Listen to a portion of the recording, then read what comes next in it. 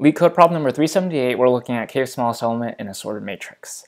So this problem is a popular interview question, and I just wanted to make a video explaining it because I don't think that the current explanations online are sufficient. So let's just get right into it. We have an n by n matrix, and the rows and columns are sorted in ascending order. The goal of this problem is to find the k smallest element inside the matrix. So if we look at this matrix right here, we want to find the smallest element, that is 13. So we have the first smallest, second smallest, third smallest, fourth smallest, and so on and so forth. So one of the solutions that takes a lot of time, at least for me to understand, was the binary search one. So we're going to be focusing on that. To understand that one, you have to realize that the minimum element is always going to be in the top left, and the maximum is going to be in the bottom right, just because of the way this matrix is sorted. So given that, we know that the numbers in this matrix are going to be bound within some range. So let's look at that a little bit more closely. We have on the left endpoint 1 and the right endpoint 15. So all the possible values of this matrix are going to be in the sequence 1, ... 13, 14, and finally 15. So we're going to apply binary search here because this is a sorted sequence, and we think that we might be able to eliminate some candidates really quickly. So first we have to find the middle. 15 plus 1 is 16, divided by 2 is 8. So that's going to be somewhere around here. And before we proceed, we have to look at a helper function. This helper function is going to tell you how many numbers are less than or equal to the number you pass in. So let's say we're going to apply this helper function to the number 8. How many numbers are less than or equal to 8? Well, we have 1, and then we have 2. So we have 2 numbers less than or equal to 8. So our function returns 2. And we're going to refer to this value as the count. So the count of 8 is 2.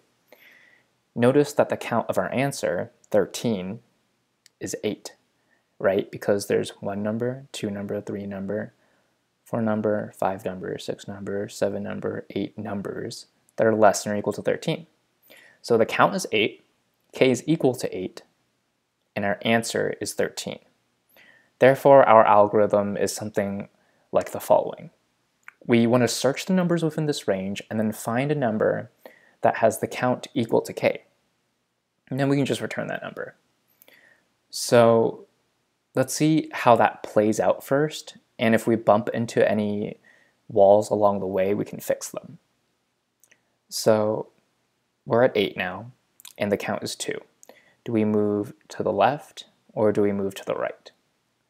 Now, if we move to the left, let's say we move to 7, and we get the count of 7. Well, the count of 7 is 2, right? Because we have 1 and 5. But that doesn't help us. We want a count of 8. So we're actually going to move to the right, which means that the left endpoint is going to be reset to mid plus 1, or 9. So I'm going to quickly change that from 9 to 15. And we, just by doing that, have eliminated half the numbers within this range. So we're making good progress. And we're going to do the same thing over again. So 9 plus 15 is 24, divided by 2 is 12. So that's going to be somewhere here. And let's see what the count of 12 is. It is 1, 2, 3, 4, 5, 6. 6 numbers less than or equal to 12. That's still not what we want, because we want a count of 8. So again, we're going to move to the right. And we're going to do the same thing here, where we reset the midpoint, or the left endpoint, to mid plus 1. So it's going to be 13. Okay, so let me just fix this really quickly. Okay, so now we have 13, 14, 15, and we know we're on the right track because the true answer is, which is 13, is still within this range. Remember, we're just narrowing down this range so that we can search within a limited number of possibilities for the true answer. So we're going to do the same thing here. 13 plus 15 is 28, divided by 2 is 14.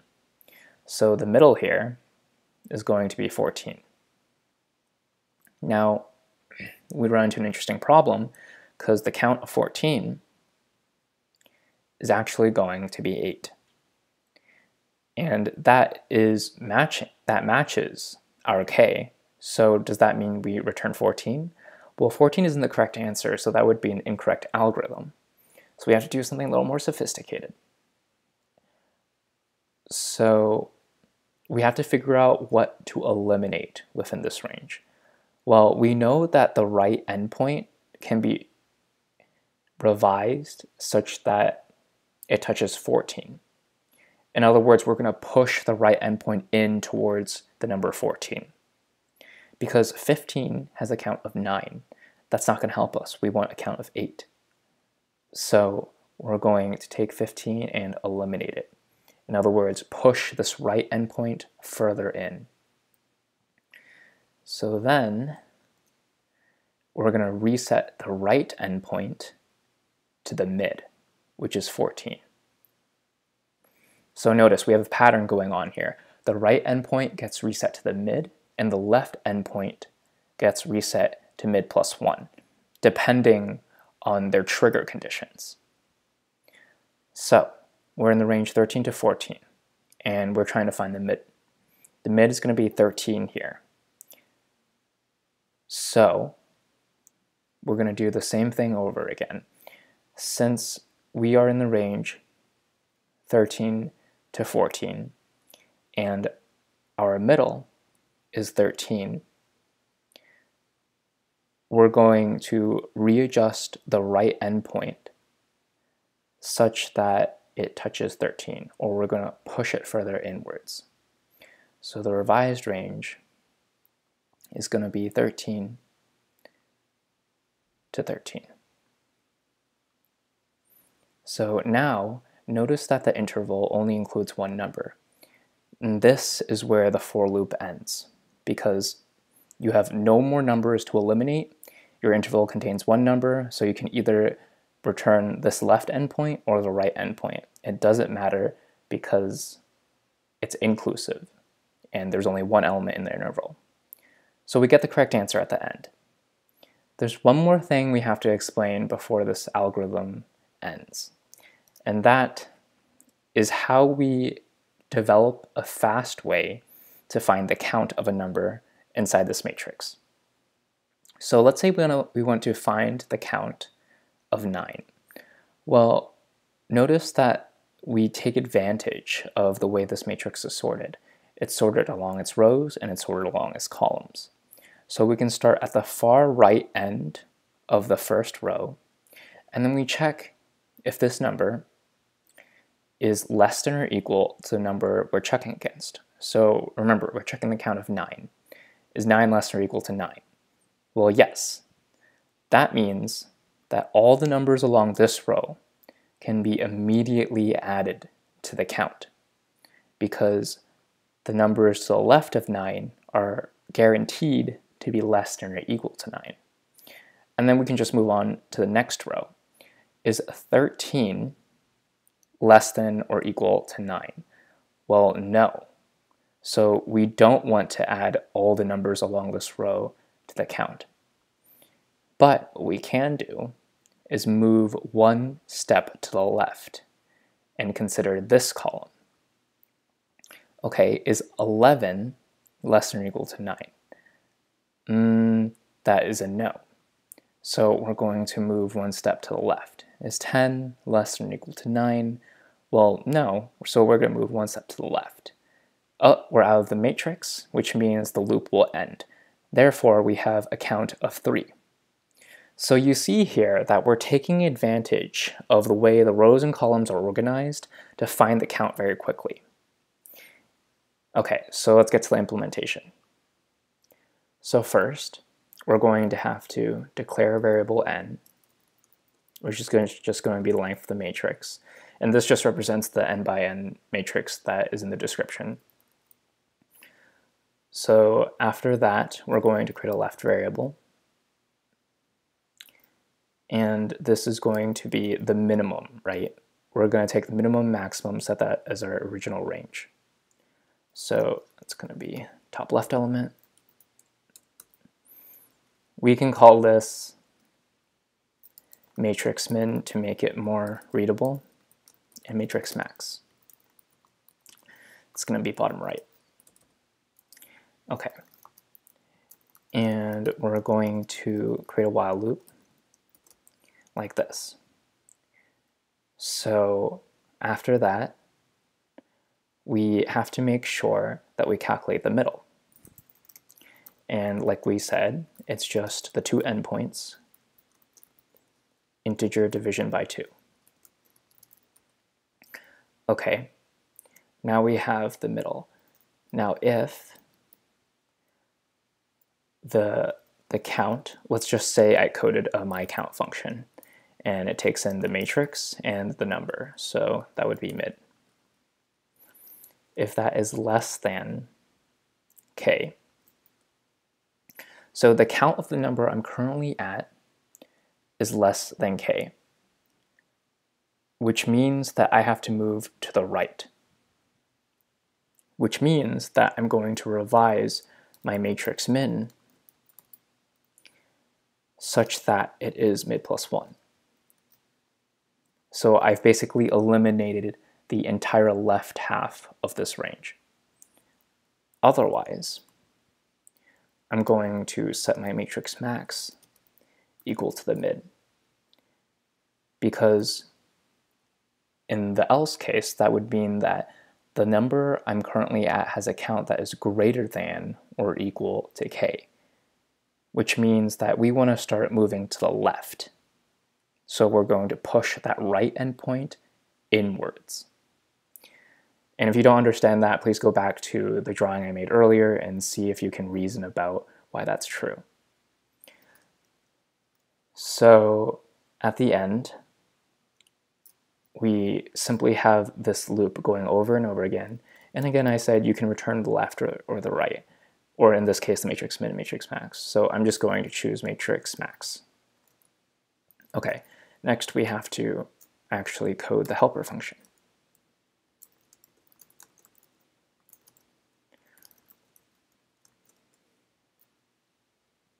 Okay, so we're going to create an n variable here again. And we're going to set a row equal to 0 and a column equal to n minus 1. And then we're going to say, while the row is less than n, and the column is greater than or equal to 0, we're going to do some logic. So remember, we're going down rows, which is why it has to be less than n, because we don't want to go out of bounds. And we're going to the leftmost columns. So if we ever exit the matrix by going too far left, this loop will stop. So if the element we're at is less than or equal to the number we're taking the count of, then we're going to add that entire row, or what's left of the row, to the count.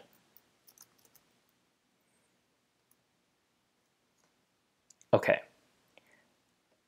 Otherwise, we're going to have to move to the left column-wise, right? So we're going to subtract 1 from the columns. And then if it's ever in this case, we have to move on to the next row, right? So row plus equals 1. And then at the end, we can just return the count. Okay, so let's see how this runs.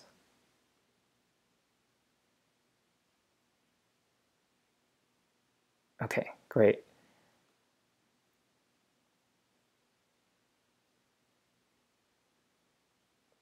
Okay, so we got a pretty good result, faster than 100%. And notice that the time complexity here is big O of n log of max minus min, right? The maximum element minus the minimum element, because that's the size of our range. And we're doing a binary search. And in each step of that binary search, we're executing the count function, right? And the count function is just going to be linear time. Why is it going to be linear time? Because at each step of this myCount function, you're going to be eliminating either a whole row or a whole column. And it's going to take n steps of those eliminations to get you to your answer. So overall, it's big O of n log max minus min. Okay, thank you for watching this video, and if you liked it, please leave a comment or a like or subscribe, and thank you. Thank you again.